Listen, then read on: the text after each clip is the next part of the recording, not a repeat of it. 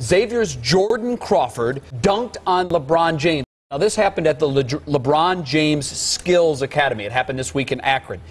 You won't find video on YouTube, won't see it here on this program, because reportedly all of the cameras and the tapes that were rolling on the incident were confiscated by a Nike representative. According to one of the photographers, LeBron called over a Nike rep. He said, "Lenny, videotape.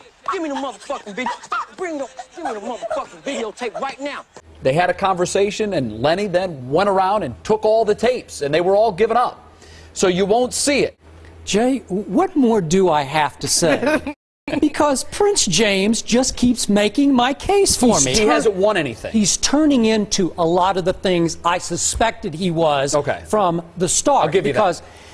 And I do feel sorry for you people in Cleveland being stuck with him, because this is the height, or maybe the depth, of image and damage control, because now LeBron is literally turning into a Nike puppet, because now he and Nike want to bury this video just because some college kid dunked on him at his camp, and they don't want it out there because it could ruin his image. So now we step away, Jay, and ever since the buzzer sounded in the final game against Orlando, LeBrick has shot nothing but air balls. Am I right? Because, yeah, I'll give you that. I'll give you that. Yeah, you're right. Because he refuses to shake hands, he stiffs the media, he wears an LBJ MVP shirt that Kobe and Michael never would have worn before they won one championship. Now it's check my stats, the shirt that he wears, all the way to all of his posse continue to wear New York garb, advertising the fact that, oh, we're going to New York, man.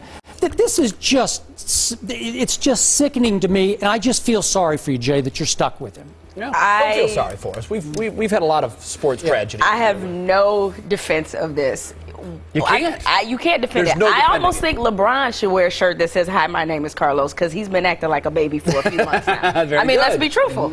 You know, I think we're seeing these little bouts of maturity, and this is sort of the other side. And when a guy has been as high profile as he has been for a very, very long time. I mean, to be honest, he's used to being the guy. He's used to being the center of attention.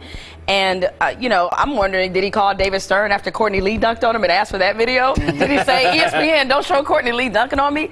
It's hard to, I still have respect for him as a player, but that respect gets a little bit lessened with stuff like this, because I'm thinking, you know, I know you've already proven you're a sore loser. So now you won't even let a college kid, you're that concerned with your image? Everybody it does. Everybody gets Michael Jordan. I was just going to say that. Michael Jordan has gotten dunked on. Kobe's gotten dunked on. I mean, it just is a part of the game. You can't even laugh at it. You know, remember that video of Devin Harris getting shown up by the kid who beat him one-on-one? Yes. Man, he shot fast he was. He tricked me. He hustled me in the own court. Can you get him an NBA contract? He might be able to get something. I mean, we might need to sign him up tonight. Good game, man. See that? All he could do was laugh. Hey, sometimes it happens. You can't take yourself that seriously, and it troubles me that he's taking himself that seriously. For us to see the video. I was coming from the right wing, and I came down the middle, and he just happened to be there. When it happened, it really didn't hit me yet. You know, I was geeked about it more than anything, just because it's LeBron. What were the other guys saying, like your teammates or the other college guys on the sideline? No, they was just telling me, just saying I dunked on him, really. You know, it wasn't really nothing else said, you know, too much. You know, just geeked that dunked on him, you know, and that was it. Is that kind of like a thing you'll take with you when you go back to school? Oh yeah. Oh, yeah. That would be the first thing I talk about.